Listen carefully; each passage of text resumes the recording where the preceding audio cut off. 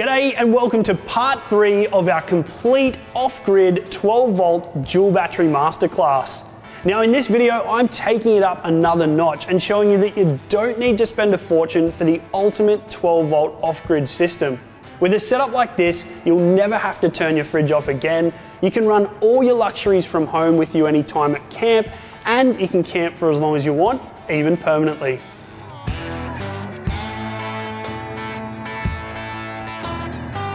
The first step to a permanent and next level 12 volt setup is a dual battery system, which we went over in parts 1 and 2. Then, if you want to run your fridge permanently, you're going to need to charge your battery from more than just the alternator while you're driving. You're going to need permanent solar as well, and then some sort of controller or regulator. If you're sure that your vehicle and your setup is suited to a smart battery isolator, that's great, but you'll still need to add a separate solar controller or regulator too. Otherwise, if you want the best of both worlds, add a DC-DC charger with a built-in solar regulator, and it's your isolator and battery charger as well. Running a smart battery isolator with a separate regulator means that while you're driving, your alternator is still going to be providing most of the charge to your second battery. But even while you're driving or parked up, your permanent solar will be charging your battery as well. Using a DC-DC charger with a built-in solar regulator is essentially the same. But if your DC charger has solar priority charging, like this Adventure King's 25 amp model, that means it'll draw as much power as it can from the solar panel first, right up to 25 amps, before drawing any from the alternator. That'll be less load on the engine and save you fuel. With a setup like this, so long as you're driving a good couple of hours every other day, or you're parked in the sun, you'll be topping up your batteries.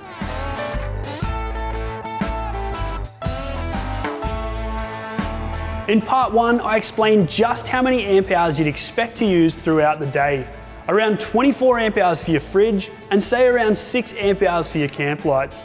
Add a couple extra amp hours for charging any devices, and you can see that you need at least 30 amp hours a day. That means with a 25 amp DC to DC charger, you need to drive for a bit over an hour to fully recharge those 30 amp hours. Or you'd need to be parked in ideal sun for a bit over an hour to get the full 25 amps of solar charge. And be aware, not all DC-DC chargers are capable of putting out their stated output as they heat up. The Adventure King's 20 and 25 amp models have been tested right up to 60 degrees ambient and will continue to put out their stated output. To go back to solar input charging for a second, I explained you'd need a bit over an hour in perfect sunny conditions to get your 25 amps. However, you need 25 amps worth of solar, and that equals about 360 watts worth of solar panels. If you had, say, a 160 watt panel with about a 9 amp output, you'd need over 3 hours of ideal sun to get near to 30 amp hours of charge. And here's a quick tip. There's PWM and MPPT regulators, and without getting too technical, there's a fairly easy way to estimate how much current or amps you can get out of each. The first step is to look at the specs of your solar panel. To roughly estimate your PWM output, look for the current at Pmax specification on the back of your panel. This panel here can provide 9.9 amps, and that means that's as much as your PWM can put out. If it was charging at 14.4 volts times 9.9 amps, you're looking at around 142 watts. Whereas with an MPPT, it'll generally be able to put out closer to the full power in watts. So divide the solar panel watts by your charging voltage, say 14.4 volts, and for the same example above, you'd get 11.1 amps. That's a significant increase. So over a full day, let's say 10 hours of ideal sunlight, you might get around 99.9 amp hours out of your PWM and about 111 amp hours out of the MPPT coming from exactly the same panel. That's when it makes a difference. Of course, those figures are in an ideal world with no losses. In reality, you'd have to think about your wiring and 12 volt setup, exactly what regulator and panel you're using, and how many clouds are in the sky or what the ambient temperature is.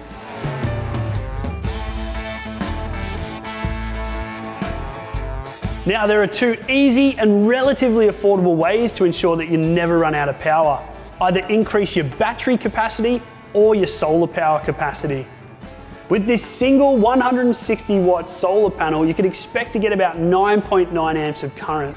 Double it and you've got double the power. That means that if a storm comes through in the afternoon and you've only managed to get a couple of hours of sun in the morning, your batteries have still charged twice as fast. Another option, of course, is to keep your permanent solar panel running full time and then set up your portable solar panel every time you turn up to camp.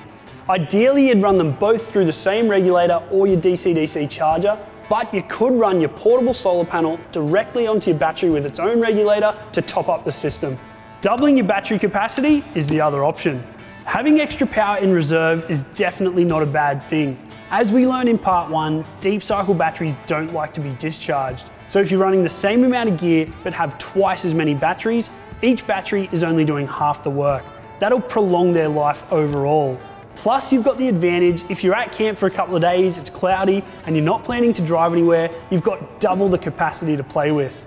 If you're adding extra 12-volt batteries to your setup, make sure you wire them in parallel. That's red to red and black to black. That'll double the amp hours and not the voltage. And then connect all your circuits off the positive of one battery and the earth or negative of the other.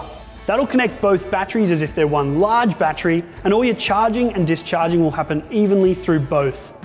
It's also a good idea to run batteries of the same chemistry type, the same capacity, and around the same age. It's even a good idea to get the same brand so that the batteries are identical and will charge and discharge in the same way.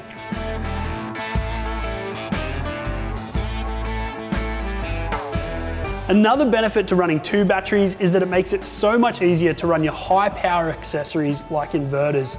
Now, one battery would run an inverter quite easily, but if you've got a bunch more 12-volt gear and more accessories, having two makes everything work better. Running an inverter at full capacity draws a lot of power. This 1500 watt unit, for example, at 12.5 volts is drawing about 120 amps.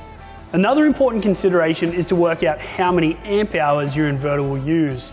And the first thing you need to do for that is to find the watts of the appliances you're running. Usually that'll be on the back of the appliance. It might say the total watts, or you'd have to times the volts by the amps to find it. Then take that watts figure and divide it by your battery voltage. Let's say we had a coffee machine that was 1500 watts and our battery voltage was 12.5 volts. 1500 divided by 12.5 equals 120 amps. If I ran this coffee machine for a full hour, it would draw 120 amp hours.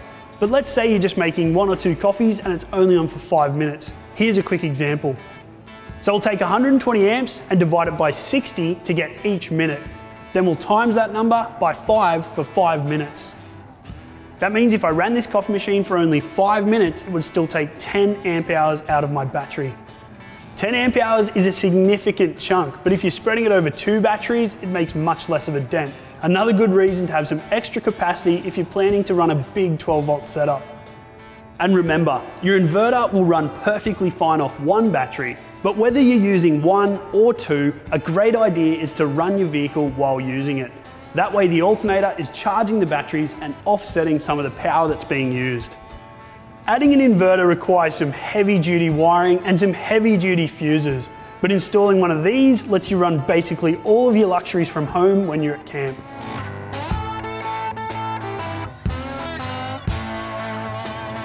Building your dual battery system with a DC-DC charger, some extra battery capacity and larger solar panels means you'll never have to turn your fridge off again. It's the basis for a serious off-grid 12-volt setup, and it means you can essentially stay at camp for as long as you want. But there are 2 other bits of gear that I'd recommend packing if you're doing a really extended trip. The first is a generator.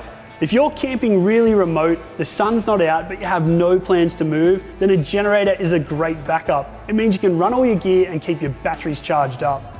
And the second thing is a quality 240-volt wall charger. Not only does it mean you can plug it into your generator so you know your batteries are properly charged, but if you're going through a town, you can stop at the local caravan park, top up all your batteries and be on your way. The one last thing I'd suggest is to get yourself one of these, a multimeter. You can always check that everything's working properly, and on the rare occasion that something does happen, you can pretty quickly find out what it is, whether it's just a blown fuse or circuit breaker, an absolute essential. There are some more expensive setups out there, complete power distribution systems, lithium batteries and fancy monitoring screens, and they do have their place. But if you're after an easy, affordable and reliable setup, this is perfect. As always, if there's any questions, throw them in the comments below.